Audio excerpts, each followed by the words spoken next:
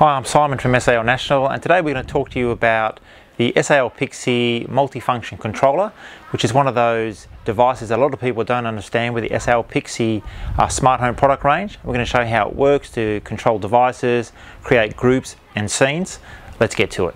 So in this video, we're going to talk about the SAL PIXIE Digital Multifunction Push Button Controller, which is this little guy here. Now you can see it's just a little mechanism, and here's a sort of a standard plate you will see around, and this just clicks right into the back of that standard 30 mech aperture, plugs straight in when it's got the button on the front. You'll also notice on the back here, all we connect to it is the active and the neutral. So this device doesn't actually control the load directly. It is in fact a powered Bluetooth transmitter and receiver. So the way that actually then controls things like, for example, an SAL PIXIE smart switch, or an SAL PIXIE LED strip controller, or even one of our LED strip kits that you can see here we've also got as part of the demonstration, is you provide this in active and a neutral from anywhere. It doesn't have to be from the lighting circuit that you're controlling it from. In fact, probably better that it's not, and that it's just from an active and a neutral from the power circuits in the home. And then within the PIXIE and the PIXIE Plus app, we actually pair those devices to control either a single device, a group of devices, or to recall a scene or scenes.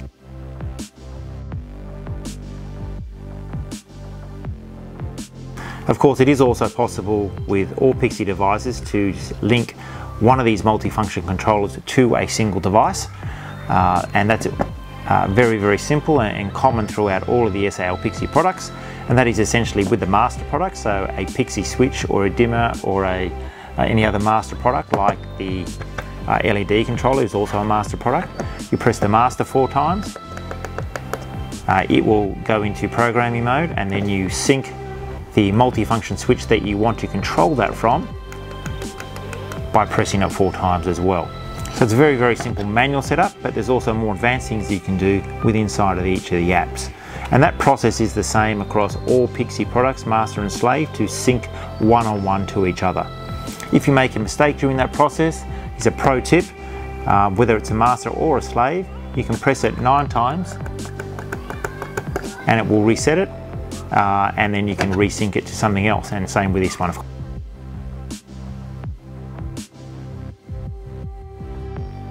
Now it's also possible, of course, then to have multiples of these in a plate. You can see here we've got a 6-gang switch plate, where each of these multifunction switches is connected simply by an active and a neutral. Now this isn't powered on, so it's safe, but you can see we've got an active and a neutral simply looping between all those devices. So each of these devices is a powered Bluetooth device. They're not controlling the load directly. They are in fact transmitting a Bluetooth signal to control what device have either been individually synced with, or through the app, what group or scene they've been instructed to sync with.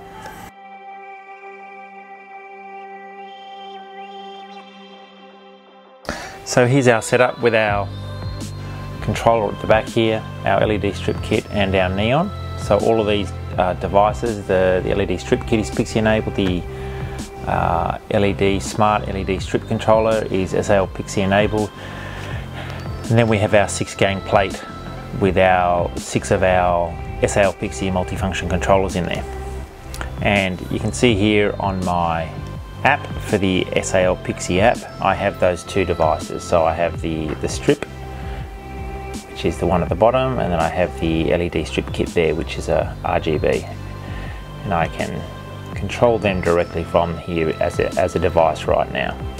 So here's my groups, and I want to create, and I've got this group here which is the LED group, and I want to sync that group to one of these buttons on my panel. So I go to the group itself inside, and I click here and I go pairing, and ask your question if I want to do that, and it gives you a list of devices that you can do that with. So yes, I have one of those devices here. Now it says quickly press the button on the multifunction remote, multifunction controller, multi switch 4 times. Okay, so I'm going to put it onto this one.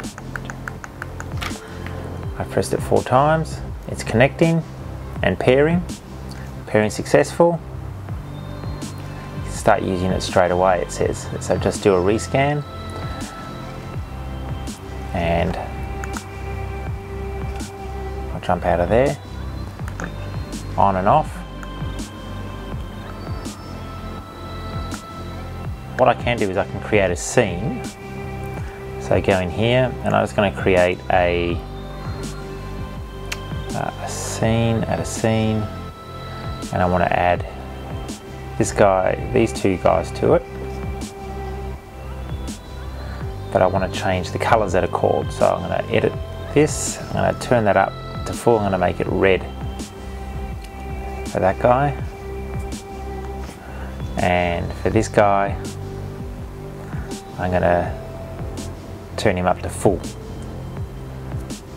Go back, and then I save the scene down the bottom. Of course you need a name, so this is, I'll call it red full. Done, save it. Okay, and then very similar to the group, I click here, I go pairing. Yes, I want to pair that. Single click and double click for a scene, you have two different ways. So the single click, I want to do red full. Okay, I'm not going to put a double click in there because I haven't got it, but the double click could be to turn it off or to cycle to another scene. So I'll confirm and start pairing that, and this time I want to put that on here. Clicked it 4 times, it's going through its process. Connecting, it's now paired.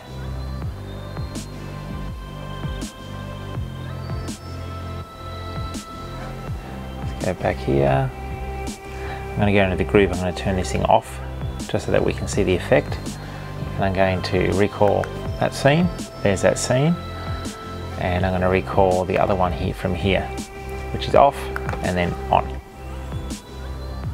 Because that was just turning the group on and off, right? It's not changing the state of any of these, it's just turning that group on and off. Whereas this one actually changed the color of it, right?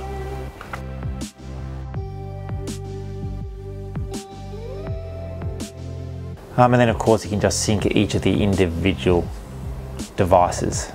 So if you go in here, I think it's in there, you go pairing. Yes, I just want to pair this guy to here. Click it 4 times. Syncs. Yep, pairing successful, fantastic. So we'll give that a test, see what happens. Just turns that on and off, right? And then if I wanted to sync the other item, which is the other strip controller, I go in there, I go pair. Yeah, I want to do that.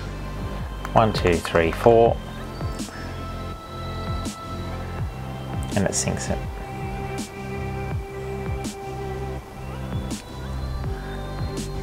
So now what I have is, I'll just move the app out the way for a minute. Now what I have is the ability to turn both items on and off together.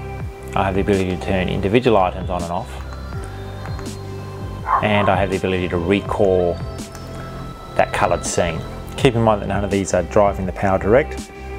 They're simply transmitting the Bluetooth signal to the controller or the LED strip. And of course this works the same for our smart switches and smart dimmers, the smart plug packs, any of the Pixie devices part of the Pixie ecosystem.